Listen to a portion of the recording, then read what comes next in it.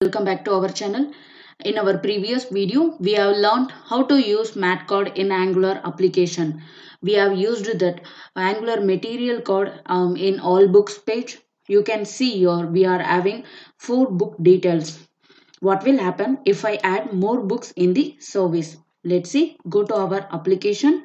We have created this book service in our previous video and we are using this service in all books page. In this book service, we are having 4 objects. Now, let's copy few objects and put a comma, paste it below that and save the changes.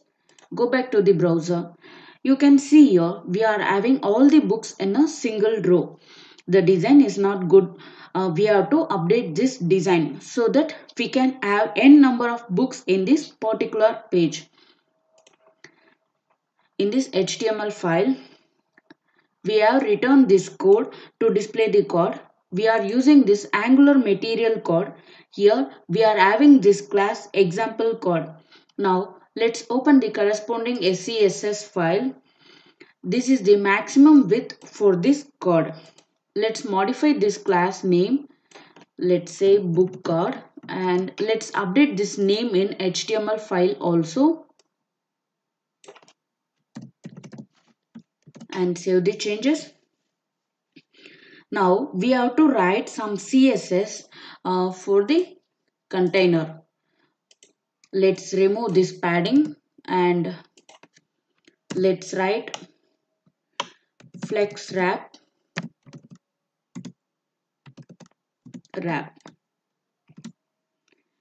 Here I'm using this flex wrap for flex designing. Now let's add one more CSS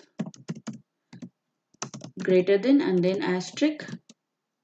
Here we will use flex 1 and then maximum width for code is 300 pixel and let's update the width here also 300 and save the changes. Let's see in the browser. See here we have 4 books in a row. In the second row we are having 3 books. We are having these books in multiple row. Now we need to provide some gap in between these books. For that we can use margin in book card class. Let's say 5 pixel and save the changes. See here it is looking good now and we have some space in between these cards and these books are aligned on left side. We can place them in center of the pages. For that in the container class use justify content center and save the changes. Go back to the browser. Now we are having all the books in the center of the page. Okay. If you want to update width of the card, then you can update it here. Now make it 400 and update it here also and save the changes.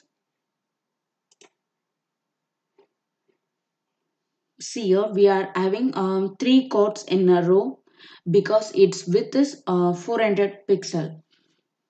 That's why we cannot have 4 cards in the row. Now let's update the width to 350 pixel and here also save the changes. Okay, now it is looking good. Now we have 3 books and the space is full. Right click here and choose inspect. Let's see the mobile view.